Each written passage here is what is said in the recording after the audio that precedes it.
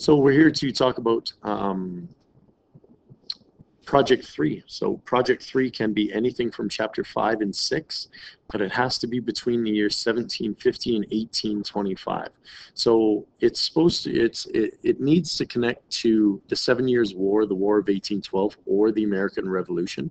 So some type of battle, some type of conflict, not an explorer, not a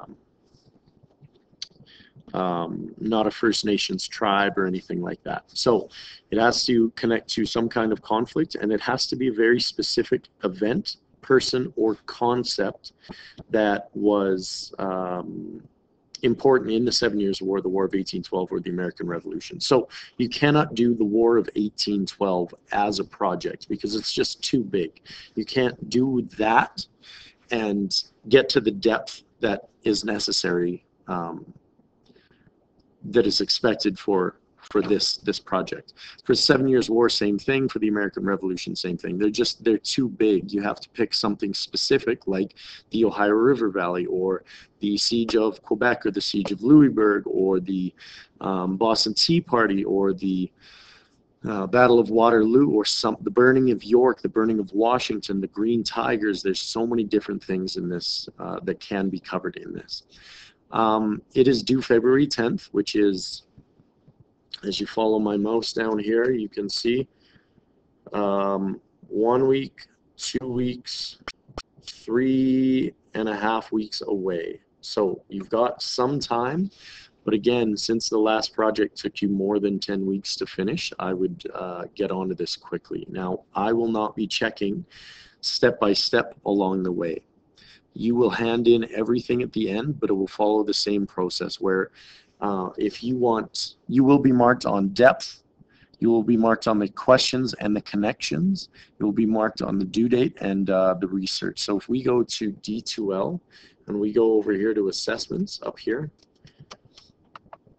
and we go down to rubrics, and we open rubrics up, you can see presentation rubric 3. So when you go to here, you should be able to go here and preview it, and it will show you the rubric for presentation level 3. So research is talked about there, depth of the project is talked about there, on time, it's not, video handed in online, and the questions shown with research. The video must be the same project or the same format, it's just your face, it's nothing else.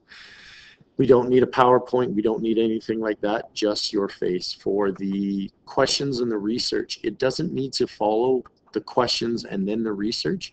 For instance, if you start to research what event you wanted to talk about in the War of 1812, it's going to have to start with research. So when you pick your event, you go back to the questions, you ask a few questions about that. As you continue on and you research those questions, or research the answers to those questions, more questions will pop up. So you research those questions and then more questions pop up. So you research that and more questions pop up, etc., etc.